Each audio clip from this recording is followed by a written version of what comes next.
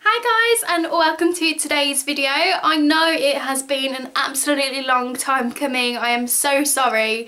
I've just been so busy, but I'm gonna do it today. So I have the video I originally posted where you guys posted all of your questions. So all I'm gonna do is just work my way through the comments and let you guys know what it is you want to know.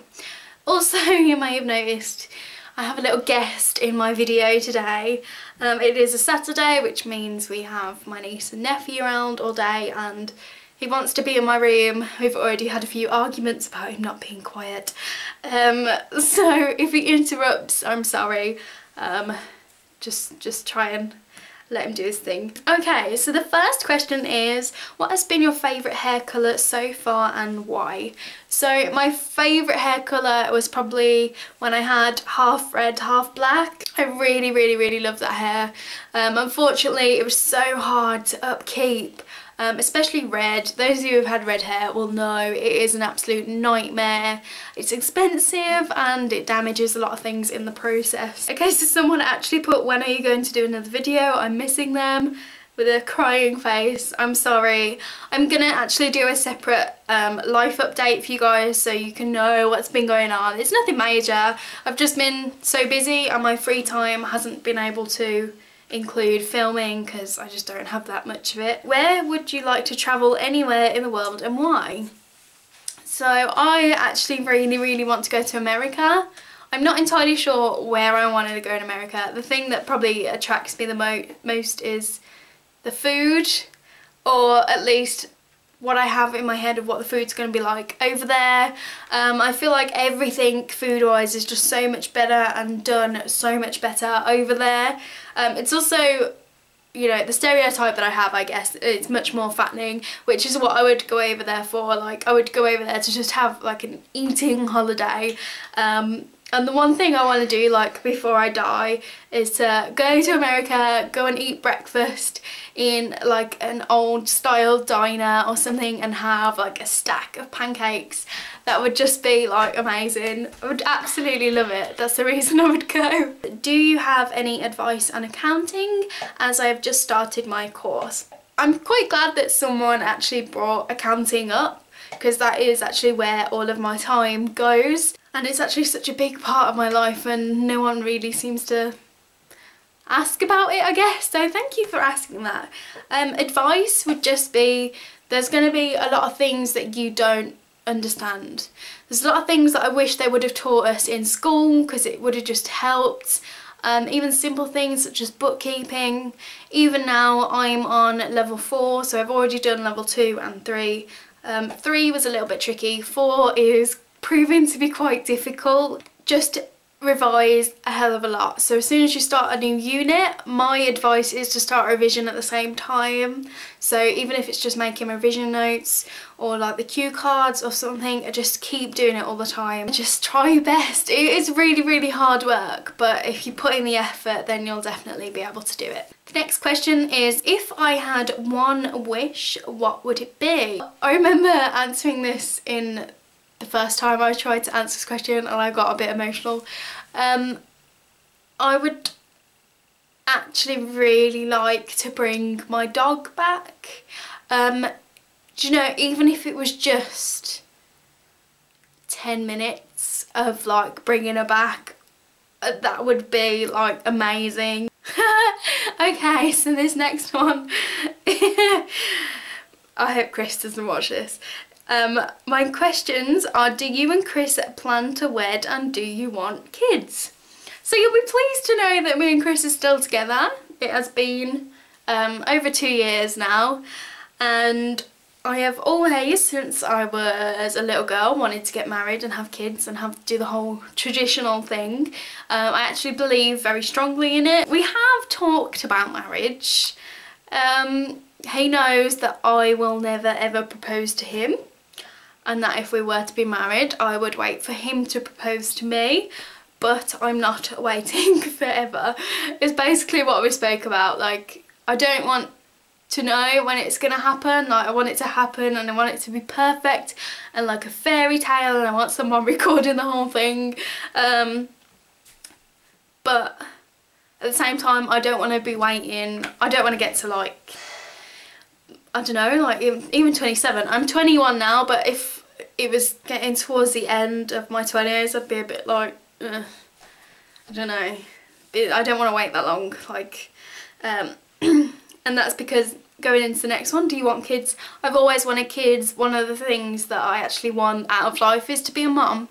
And if I ever got told that I couldn't be a mum, it would absolutely break my heart. I don't know, there's just something about it. I never used to want to be a mum as I was growing up, but something really strong feeling inside me that's like, you really want to be a mum, and one day you will be a mum. And if anything ever stops that, it's gonna kill me. And we have spoke about children as well, and the response that I usually get is yes, but not for a very long time. It's usually what he says to me, which is fine. So yes, we have spoke about both, but it's unknown territory for both of us. So yeah, that's all I'm gonna say, just in case. This next question is, what is my holy grail foundation? I have still been trying to find the perfect foundation. The one I'm currently using I like. It's the best I've used so far, but it's not like the best ever. It is Revlon's Colour Stay foundation in Buff, I think it is. It's not the lightest colour they do, it's the next one. The thing I don't like about it is the fact that it hasn't got a pump. So I bought a bottle last week and I've nearly gone through it just because you end up tipping too much out all the time, and that it sticks to your skin that well that when you try and get it off, it's actually really hard to get off. So I actually don't have a holy grail foundation. I want to ask you guys what foundation I should be trying, because I still haven't found one that I am in love with. The next one is, what is my favourite hair extension company? And what part of the UK are you from? In brackets, guessing Birmingham.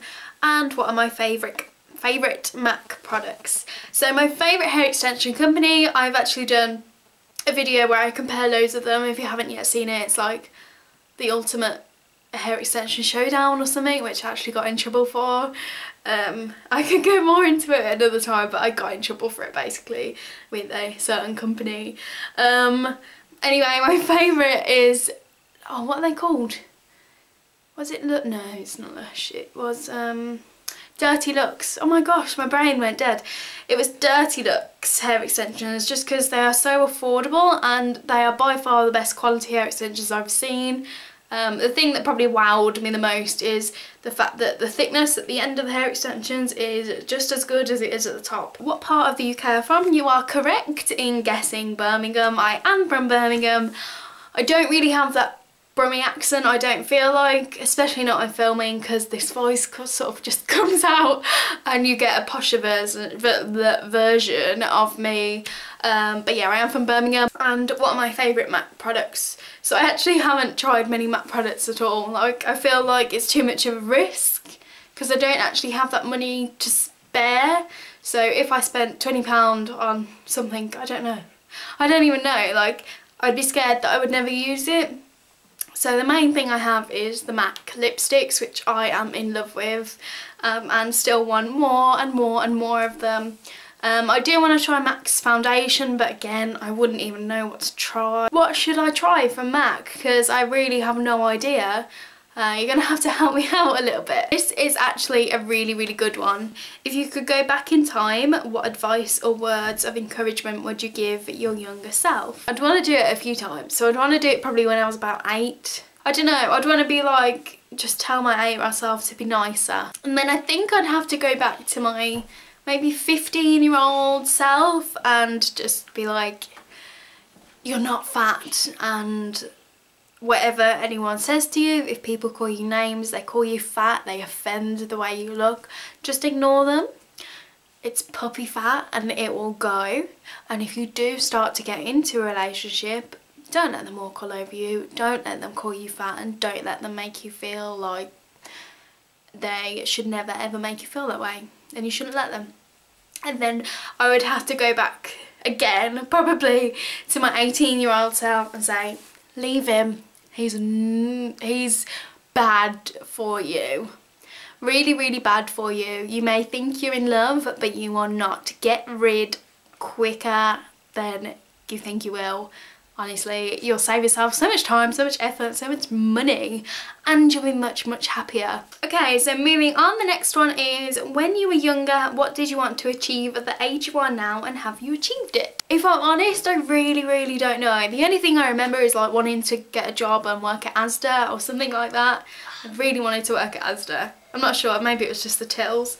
But obviously, that's a child brain, and I haven't worked at Asda. I've worked at Wilkinson's on a till for a couple of years, so maybe that's close. I've never really been the type of kid or been in the sort of family that encourages things like that. I don't know, I don't even know what would be something you would achieve.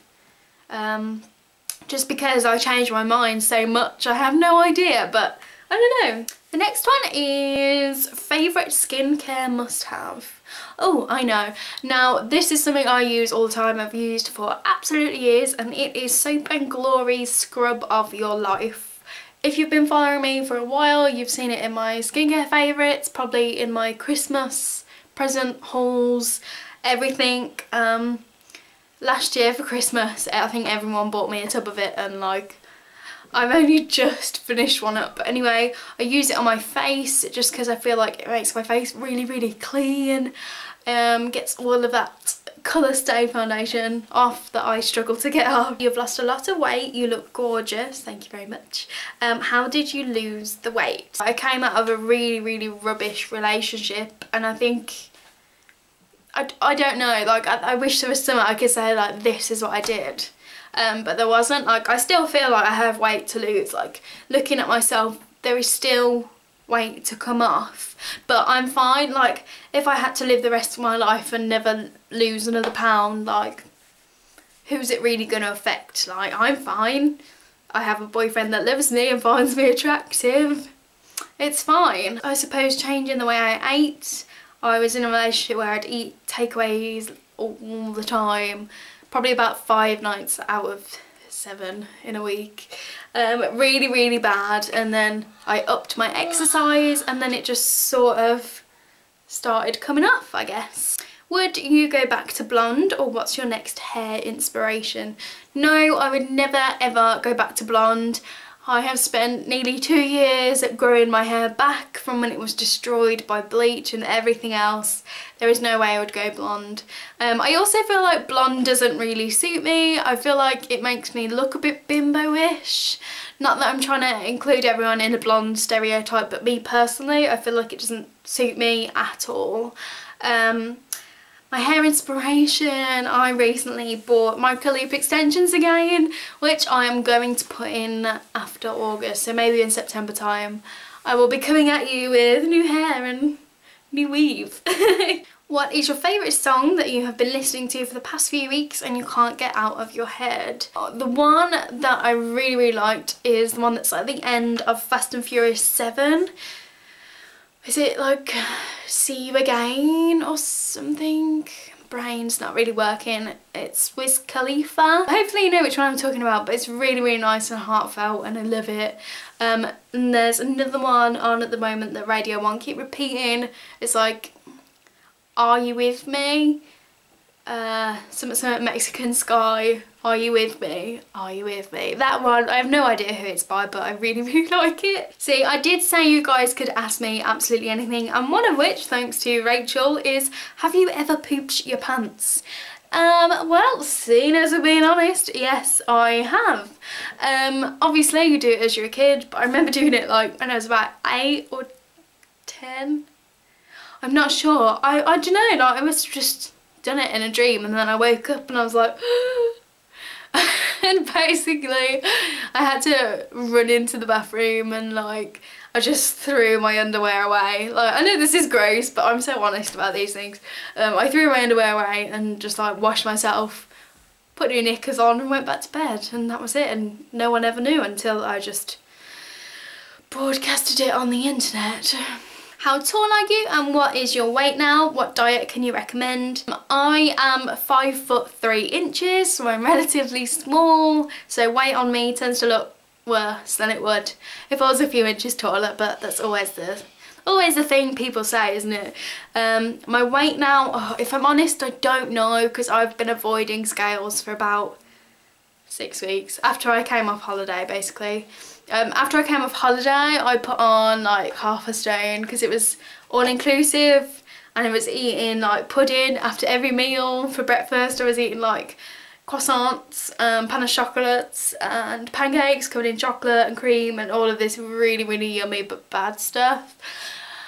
So when I came back off holiday I was 11 stone.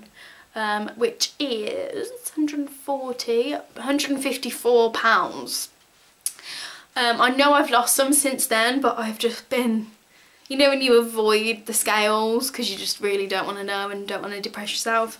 That's what I've been doing, so I don't have an accurate figure to give you, but I plan on getting on the scale soon. I keep staring at them like, not ready. So the next part of that question was, what diet do you recommend? I am not the person to talk to about diets. I really don't do diets. Even calling something I'm doing a diet completely sabotages it in every way possible. I could never do a diet. I'm just setting myself up to fail, because if I want something I'll eat it, or like if I want something it's not in the house, I'm gonna go and buy it and then I'm gonna eat it and really enjoy it. So unfortunately I can't recommend a diet. Especially because I'm not actually trying to lose weight at the moment. I'm sort of being lazy, which is fine with me at the moment. Where do you see yourself in 10 years time? So in 10 years I will be, oh my gosh, I'll be 31 years old, and this little man behind me will be 15. Oh, it'll be 15. I'd like to think I would, well in fact no, I will have moved out. I will be driving because I still don't know how to. I will hopefully be engaged. Do I want to be pregnant by then? I don't know. I don't know, like, it depends. Probably not. As long as I have a good income and I'm doing fine job-wise, then maybe we'll see how it goes. I'm probably just completely scared Chris if he's watching this. The next one is, any plans for new piercings or tattoos? So piercings I've actually grown out of, unfortunately. I'm so sorry. I know that's going to upset some of you because that's sort of how I started on YouTube. I have actually taken out my tongue piercing, which, there you go, there's kind of like, the hole isn't there anymore. I took it out just because I value my teeth more than I do a bit of metal through my tongue. I feel like I've sort of outgrown that phase. I think for me it probably was a very long phase, but a lot of my piercings turned out terribly, as you know, because I talked about them all, and I ended up in hospital loads of times or at the doctor's. With tattoos, I actually have no tattoos at the moment. I do want them, but I also want to lose weight first because I think it'd look better, and then of course there's me saying that I'm fine with the way I look, and so I still don't have a tattoo, so I don't know, probably in the future but not yet. Do you have any YouTubers you get excited about when they upload, and is there any YouTubers that you think are overrated? So me personally, I hate watching YouTubers that are so big now that they're doing other things, like they've got their own brands out, they've got their own books, they're doing their own things, just because I don't want people to think that it's a jealousy thing, because like it's not. I can connect to someone more if they're more like me. So I like to watch younger girls talk about makeup, hair, things like that, who don't come from a background fueled by parents' money. That's probably one of the things that annoy me the most, because instead of instead of working for it, you've been given it, and I don't know, I just don't like it. So I kind of went through all of my subscriptions and cleared them all out, and I'm only subscribed to about 100 people now. Some of them are like well-known beauty gurus, but I don't actually tend to watch their videos. I just like to know what's going on, basically. But the people that I actually really like to watch, there's quite a few which I can never like recall the names of, so I don't want to like upset anyone. But there are a few that I really, really like. Overrated YouTubers, I don't want to say anyone like, I don't know, it's more like the ones with millions and millions of subscribers, apart from Tyler Oakley, because he's just amazing, and he's so down to earth, whereas some people just aren't. That's all I'm gonna say. If you get my clips put in again, will you film with updated video? Yes, I will. As soon as I put those in, I will do a video. If you could have any hair colour you want, what would it be? I'll be ginger. I really want to be ginger. I want to be that rustic kind of orange colour, like a dark orange that I was trying to go for when I did that dye my hair orange video, and it completely failed, and then I ended up cutting all my hair off, and this is where we are 2 years later. What helped you start a channel? I feel like I need perfect light, background, editing skills and so on. Being a perfectionist is stopping me from starting. What advice would you have for people that are maybe intimidated by the top YouTubers? Okay, so when I first started my channel, I actually started with a webcam and very little editing skills, which the webcam videos you can still find on my channel if you go back years and years and years, with some really awesome scene hair, which we won't talk about. The background was always something that would really bother me. I always try to film in front of a window, so with natural light. It's getting a bit dark in the day now, so we're getting a few shadows, and I'm not right up close by the window. But background wise, just get the natural light. Try and do it in the daytime, in the morning, so you have nice light coming on your face. Then you won't need lights. I know I've always looked into getting lights and then just thought, oh no, this is a waste of money and effort, and just I don't need to be doing it. I don't think it would be intimidating. It probably would take you a lot longer to get noticed now than it would have been when I started years ago. But that is no reason for you not to start it. It is an absolute hobby of mine that I love, and I think you could learn to love it too. Okay, and the last one now. Where's your favourite place to shop online? I love that little cheeky face. Ever since I ordered a New Look card, which is like the credit card for New Look, but New Look only, I have been ordering a lot from there. I literally sit on their website, go through all the sales stuff and add to basket, add to basket, add to basket, add to basket. And then before I know it, I've got to like £300 worth of things in every single colour and size, and extras just in case that one doesn't fit, or just in case I don't like this one, I'll need something to go with it.